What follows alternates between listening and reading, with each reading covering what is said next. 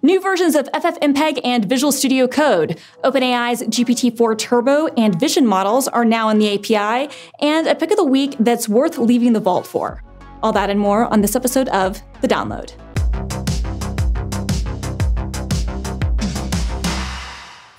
Welcome back to another episode of The Download. I'm your host, Christina Warren, Senior Developer Advocate at GitHub, and this is the show where we cover the latest developer news and open source projects.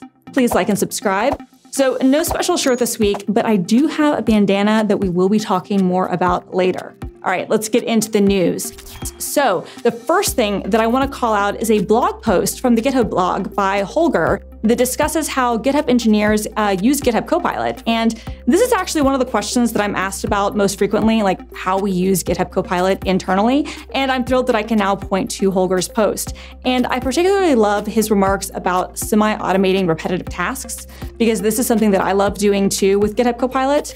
And the blog post also includes a demo from one of our engineers who used Copilot to figure out a task in an unfamiliar programming language. And he documented the whole thing. John, the engineer who did that, thank you so much for capturing all of that. And so I've got a full link to the blog post in the links and the description down below. And speaking of GitHub Copilot, there is a new experience in Visual Studio. It's now in Preview 3. The big thing is that this is going to unify the Copilot and Copilot chat experiences into one place. There's some other changes too, and you can see a preview of it in action at the link in the show notes in the description. And you can try it out in, as I said, Preview 3 of Visual Studio 17.10. And like I said, that's going to be out in May. Speaking of Visual Studio, the latest Visual Studio Code update is out now. And this release brings some notable updates to how extension updates happen. So you can now restart and update extensions without having to reload your editor, which is great. There's also now folding markers in the minimap.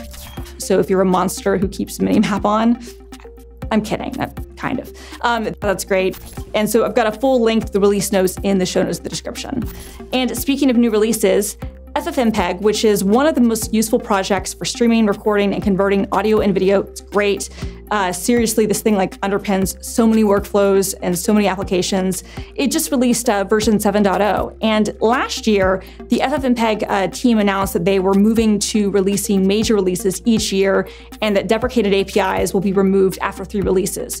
So if you're using a feature that was deprecated before FFmpeg 6, be sure that you found a replacement, or maybe stick with the 5.1 LTS branch for now. Some of the big features in this release included support for the native VVC decoder, IAMF support, and a multi-threaded FFmpeg CLI tool, which is great.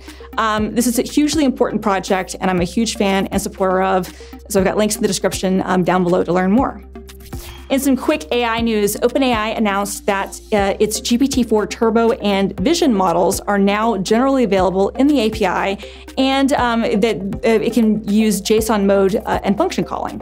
And OpenAI highlighted some examples of some tools using this feature now, but I want to shout out one right now in my project spotlight section. And this is where I highlight great projects on GitHub. And this one comes from Simon Willison, who is the creator of Datasette, a great tool for exploring and publishing data. And he's also an all-around friend of the show. And this tool is called Datasette Extract, and it's a plugin for Datasette. And it can extract data from unstructured text and images and then load them into a database. Super, super cool, as is the rest of Datasette. And I've got links to Simon's blog post and GitHub repos in the show notes and the description. And now it's time for my pick of the week. A new TV series based on the Fallout video game franchise, hence my bandana, was released on Amazon this week. And I was really nervous because video game TV adaptations are often terrible. And part of the reason The Last of Us is such a triumph is because it's amazing storytelling, but also, it captured the narrative of that game so well. So when the Fallout series was announced, I was nervous, even though it's being produced by the creators of Westworld. But I'm happy to report that it is great.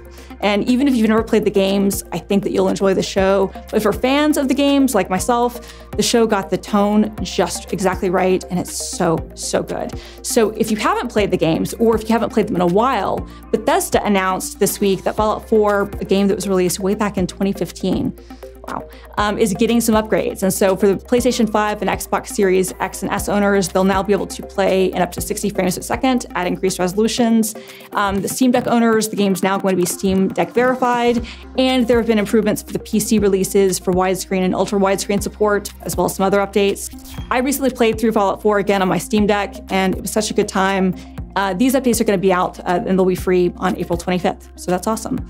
Anyway, that's going to do it for me. Let me know your favorite video game adaptation in the comments, or, let me know your thoughts on any other story that we covered. We appreciate that.